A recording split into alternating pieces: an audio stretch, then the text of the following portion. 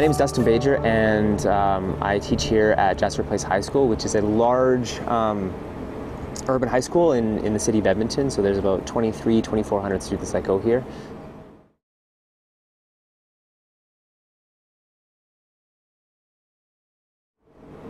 That I've been working to really kind of integrate my own passion of permaculture and urban agriculture into the curricular content of a high school. And so we've been working here with clubs, we've been working here with community members, with other teachers, with my own classes to try to create some essentially food forests here at the school. And it's a really great opportunity to kind of create these projects that tie into so many different subjects.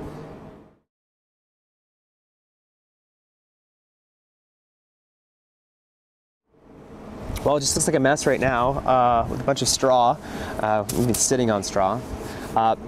What we've done here is the students and I have come up with a design to put in a perennial food producing system.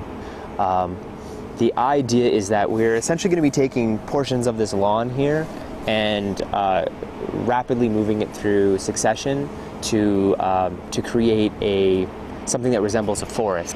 And the idea behind it is, nobody waters a forest, nobody weeds or tills the forest, nobody goes around and squishes the bad bugs, and yet, if you leave for the weekend, your forest doesn't die. You can have drought for numerous years before a forest really would start to die, and it's because of all of those connections and relationships in there. And so we're trying to take a lot of those patterns and principles that you'd find in a natural system and adopt them here in the implementation of our forest garden.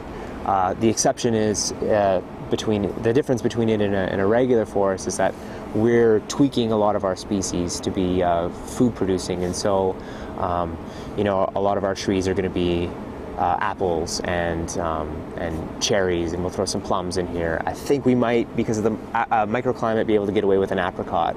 We're going to have a sort of... That's here now, Edmonton. I would like to try. There's an apricot.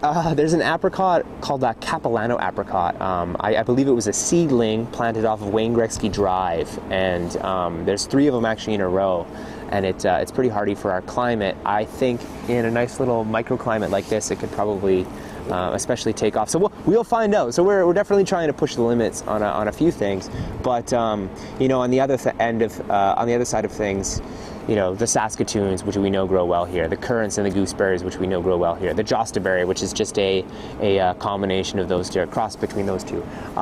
Raspberries do really well here. Rhubarbs, asparagus, and so we're going to put in all of those perennial food producers, and that's going to make up the various layers of this forest that's going to be put in here. So it should be aesthetically pleasing when it's finished, and it should be able to harvest the water that it requires once it gets established, and at the same time we should be able to build a little bit of biodiversity. It should be able to sequester some carbon in the soil and build some soil over time, and become a place for students to sort of hang out and enjoy, a place for the community to come and interact, a place where we can do a field study, an ecology field study right out in the back here, because the garden was built with those principles in mind. And then of course there's the big food piece where we can take that food and we can send it to the commercial kitchen, which is just down here, 50 feet from where we're sitting. And because it is a full-on licensed commercial kitchen, they have the capacity to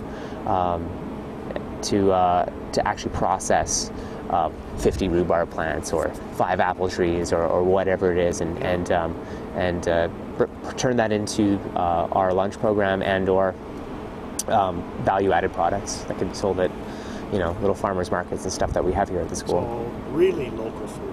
Yeah, really local food. Right. Yeah, it doesn't get any more local than that. No.